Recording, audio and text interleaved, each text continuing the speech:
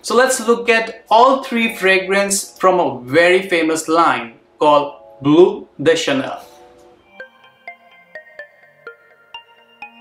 Hey guys, welcome back to my channel Intellectual Sense. My name is Divjot. Now today we're going to be reviewing a very famous line called Bleu de Chanel. Now this particular line, everyone is aware of it. Not only frag heads, but even non-frag heads are aware of it. Even my family members, my friends, everyone I know of aware of it, and some of them are even using this particular fragrance, which is a big deal. So a lot of people are looking for this particular fragrance, so I thought why not review all the three concentrations of this particular fragrance. Now if you're liking the content guys I'm providing to you, please look to subscribe to my channel, as on this channel we talk about everything related from fragrance. So let's start with the first release from this line, which was EDT. Now let's start with the EDT concentration. Let's put a couple of sprays of it. Now this particular perfume was released back in 2010 and the perfumer is Jacques Polge. Now this particular opening is a very fresh opening. You smell the grapefruit opening which a lot of people talk about, along with lemon. Now lemon is providing the freshness to it which the other two concentration don't have. So this is much more fresh option for it. What I will also say is that it's a very boring option actually. I have smelled this kind of opening quite a lot. There's a lot of other fragrance where I've smelled this particular opening, but it's a very efficient opening that in a way that everyone loves this particular opening. It's easily likable opening in my opinion. It's not very in-depth, it's not very niche, it's just that it works. It's a bit like a plain white shirt. You can wear it anytime, it will work. So that's what I think about the opening. Now in about half an hour, this freshness goes away and then you start smelling the woodiness, the sandalwood comes into the play, so that it transitions into that woody opening, which is also very likable in my opinion. And surprisingly for EDT concentration, which only has 5 to 15% of oil concentration, this projects very well.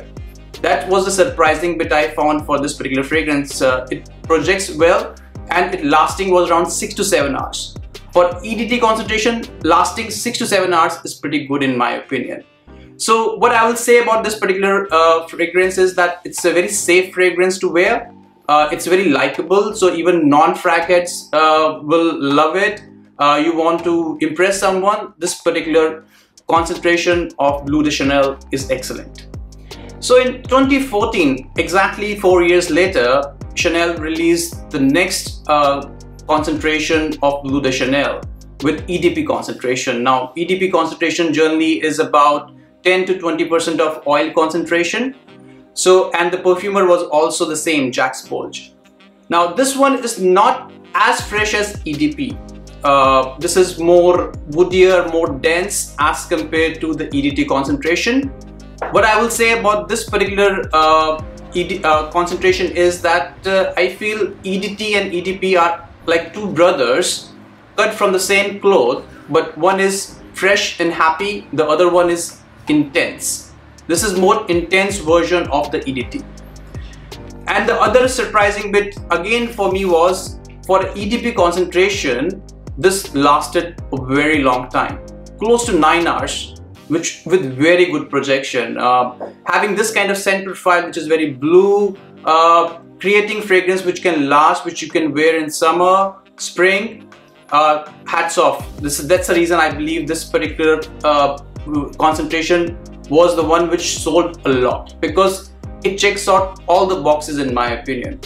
So I think they improved the version from EDT to EDP, and that's hats off to Chanel for doing that.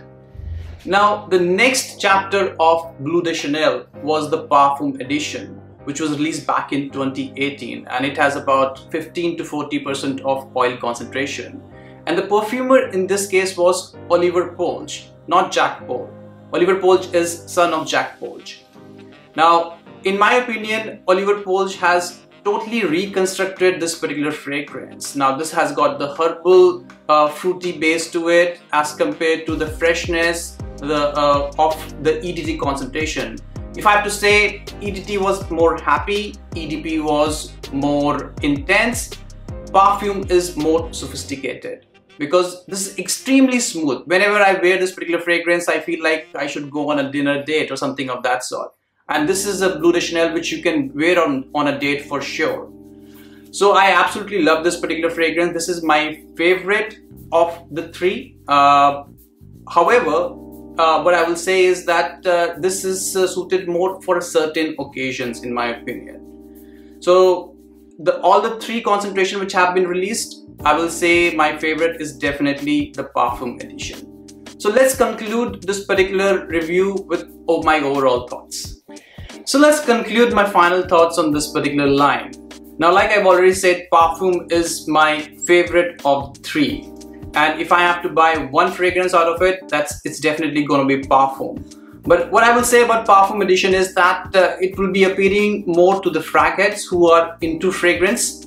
If you are kind of a non-frag head, you're not much into fragrance, and if you're looking for a casual fragrance, then EDT is the way to go forward in my opinion. Now, if I have to buy two fragrances out of this particular line, then it's going to be Parfum and EDP. I feel that EDP does everything which EDT does, but it does better. The only thing which is missing is the freshness in the opening, which EDP does not have. Now, my concern about this particular line is the price point. The price point is very high for what it gives. If you look into it, EDT costs around about 9,700 for 100 ml or 150 ml, I think, which is a very heavy price point to pay. And I think EDP is also around 13,000 rupees, and I think Parfum is even costlier than that. Now, you could get a grey market, you could get a niche fragrance, a couple of niche fragrance for this particular price point. So that's the only concern which I have got about this particular line. Other than that, it's a very easy DNA to wear and very enjoyable fragrance to have. So guys, this is my review. I hope you like it and have a wonderful day. Bye bye. Cheers.